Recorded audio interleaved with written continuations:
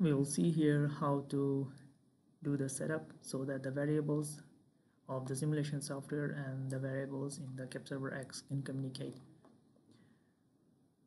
With the folder attached with this example, you will find a layout. You need to open it, and here are the simulation components. If you are interested, you can select each component, go to modeling tab, expand the tree, and check the behaviors and the properties, and go to the operation scripts.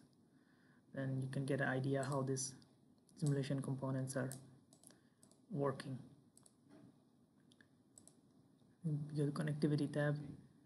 Here the sim server have already been defined, so I have been working with it, but in your case these variables might be here, might not be.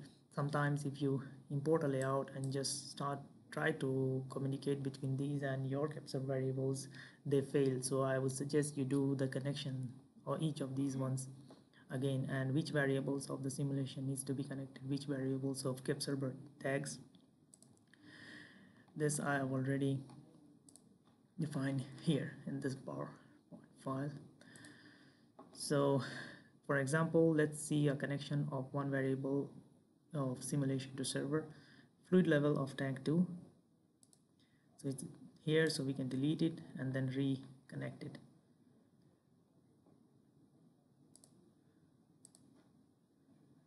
We need to connect.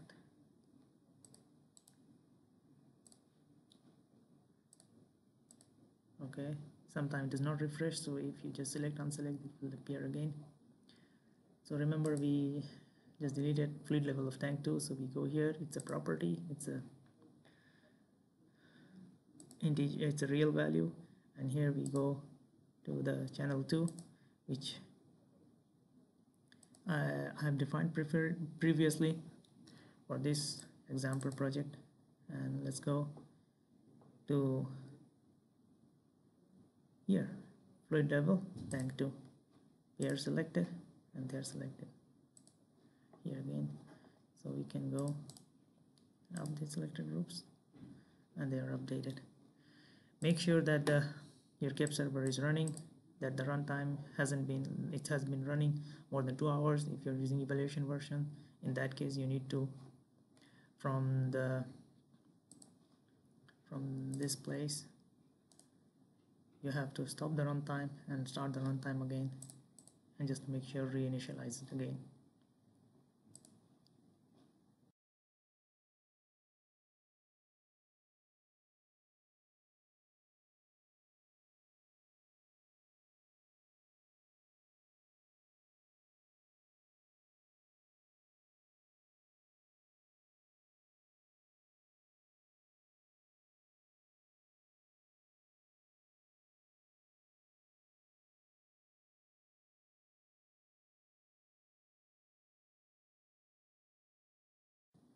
Now we will see how to create a new channel and device in KEP server.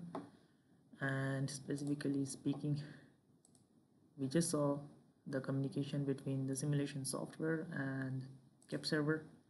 Now we would see how to set KEP server so it can communicate properly with the server, which is actually the soft PLC hosted in a guest machine and virtual VMware in our case.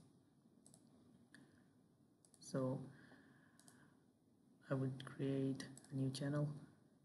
Need to select Siemens TCP IP Ethernet. Yes, and next, channel 4 adapter. As the soft PLC is running in a virtual machine, we have to select this virtual machine, go, and then next, and next, and next, and finish. And here device, here I'm using a StepSim 1500 for this example, and here you need to set the IP address of the virtual machine itself.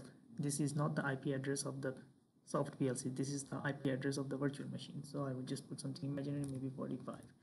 But remember, this needs to be in the same subnet as in host machine, virtual machine, and the IP address of the soft PLC, they need to be all in the same subnet, and subnet means these digits.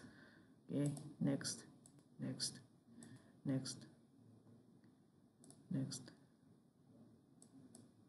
next. Port number 102, it's by default, you don't need to change it. If you change it, it won't work. Next, finish. And for your ease, I have already put the tags in a CSV file, so you can import the tags for your project as well. Open, and you see the tags here.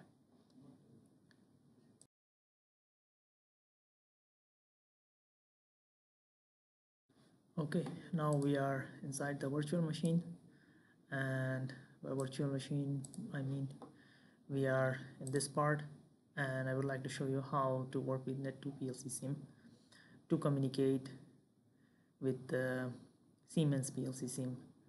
And this enables the communication between the Siemens PLCsim and KepServer, and it's a third party and free software. So here we are in virtual machine, and let's run this.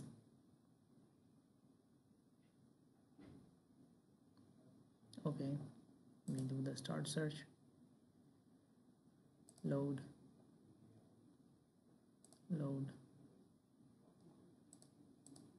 start module, finish. Okay, so as we can see that our Siemens PLC sim is running, and this is the IP address. And okay, I can close this, I can show you business service. Alright, so in the same folder where all the example files are attached, you will find this one, NetToPLCsim. You can take help from the help manual here also, and what you need to do is go here, the binary folder, NetToPLC, run it as administrator, yes, and what it asks that should it try to access the port 102, yes. Okay, add server. Here you need to select this virtual machine's IP address, which you can find here, and here is nothing is detected. It's okay. You should know the IP address of your device. If not, you can go to the device configuration and click on this port, and it will show you your IP address, which is actually in this case Ethernet.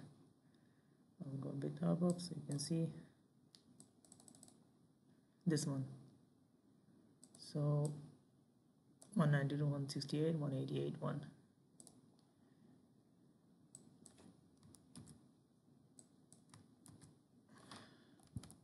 Okay, and usually in my case it's rack 0 and slot 1. Okay, and start server, and it's running. You can also turn this one on while debugging. It actually consumes a little bit of memory, but just to make sure in the beginning if it's working or not, you can, if it's working fine, you can just close it.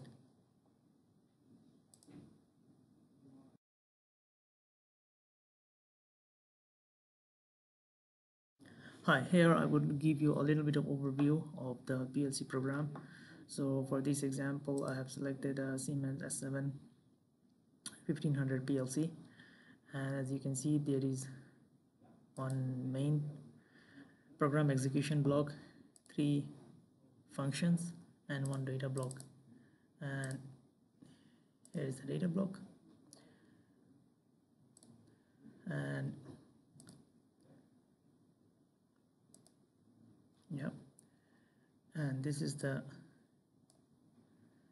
the main function, which is calling the other 2 functions time to time, which is tank control 2 and tank control 3.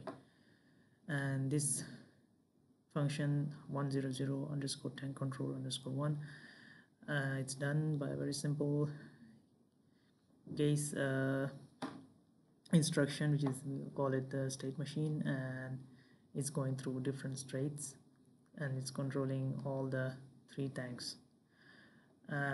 Okay, so and I would like to show you the connection between this the PLCSim and the NetToPLCsim. Please note here that the NetToPLCsim is running, so if it's running, you don't need to stop the server and start the server, so that you can start the simulator first. If it's running, just leave it running, it's fine. You can minimize it, and of course it's always better to compile and then start simulator. Let it turn on. It's on. Now it will find it, start search. I would like to connect it with this slot so I can get into the PLC using the same subnet. So that's why I have selected direct at slot 1 into 2, which is this one. I will load and load. Select start module. It will start this module automatically. Okay, so our PLC simulator is running, NetToPLCsim is running, and you have a tool to monitor here.